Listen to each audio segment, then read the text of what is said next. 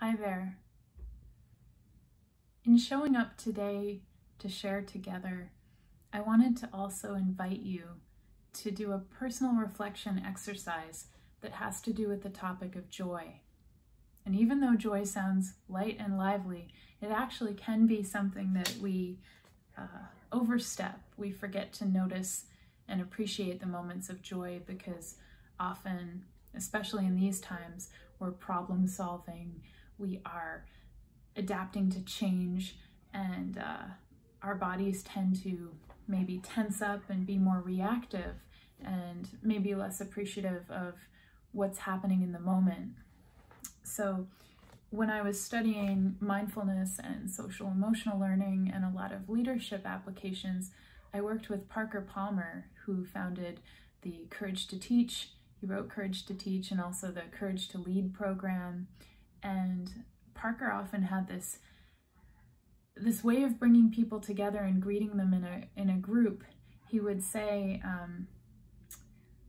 that joy is actually something that we can convert into positive energy to make active change. And he's someone who has been a leader in the world of change and actually looking for both global change and also on a local level.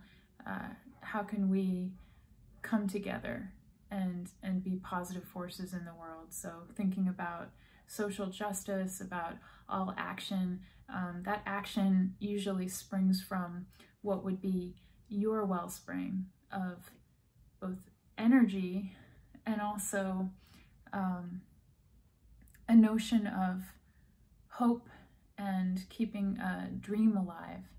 So the positives are definitely important to keep in mind as we face a world that is so challenging, complex, and can be really daunting, and frankly, it can bring us down. So Parker will also say it's important to have both the gravity and the levity. So as we have our missions and our purpose and our values that are driving it, I wanted to invite you right now to just reflect, and it can be by taking a few mindful breaths. I'm going to ask a question, and I would love if you had a pen or a notebook that might be in front of you. Maybe you could sketch some ideas there, or feel free if you want to type answers. And these aren't really answers, I shouldn't say it that way. They're responses, they're reflections, and in the moment, whatever moves you could be wanting to voice itself on the page, which is why when I use mindful journaling, I tend to start with handwriting because there's a flow there, and there's also less likelihood of me flipping to another tab or checking my spelling or starting to go down a rabbit hole of a research question that leads me to another website.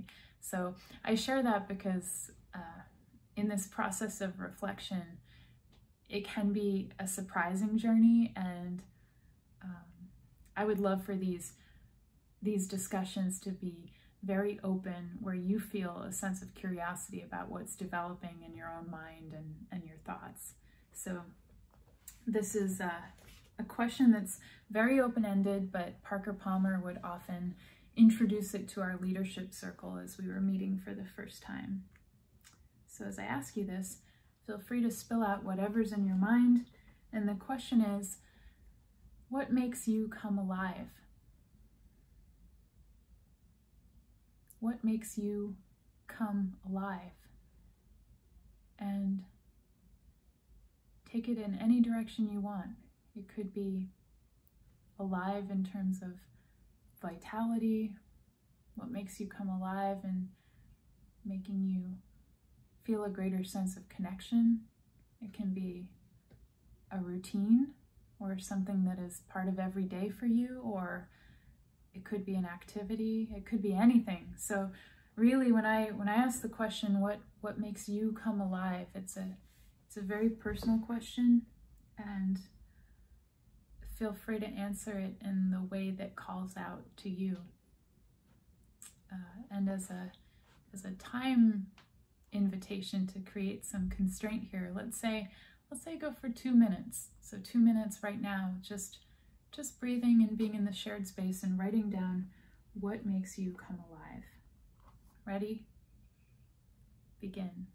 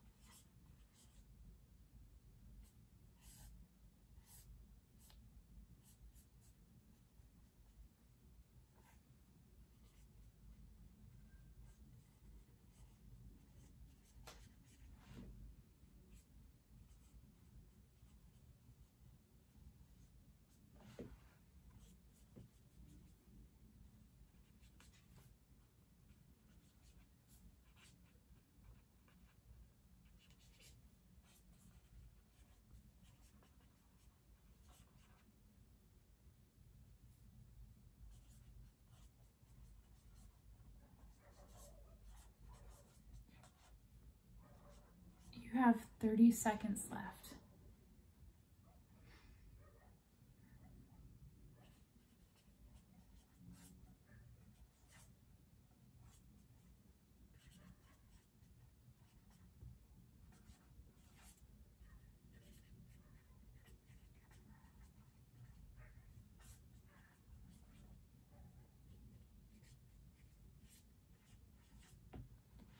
As you come down to the last 10 seconds, see if you can form a way of closing your piece about what makes you come alive. And if you have more to share and you want to go into more detail, you can always come back to this exercise on your own time, spend more time with it, really let ideas bubble up that happen.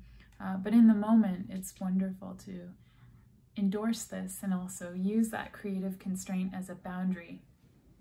So right now, with whatever comes up in the moment, and I've been doing this too, every time I invite an exercise, I participate in it and enjoy what's coming up in my head and my heart at the same time. So what I would suggest is just taking time to attend to your thoughts, not to evaluate, but to use that practice of mindful attention to invite an awareness and a curiosity and even a sense of allowing anything to drop in the moment. So just as we said before, mindfulness, that spirit of presence and awareness on purpose without judgment. So for me, if I'm in a group, I'll often invite people to share what makes them come alive and have a group sharing where each person's invited to bring that to the circle. And as Parker has said before, it's a way of us showing up and arriving with each other and listening to each other and what we have to share about what brings us a sense of coming to life. So just for us today, I would share what makes me come alive, feeling a part of nature, not separated, but integral. From that sense of belonging and coming alive, there's an inner knowing that emerges, extending outward, converting into action. My aliveness feels like joy. It came out on the page looking like this, just very open with the script. And if I were keeping an online journal or some digital copy, I might take a picture of it and then put the picture as a screenshot that would be up on that page.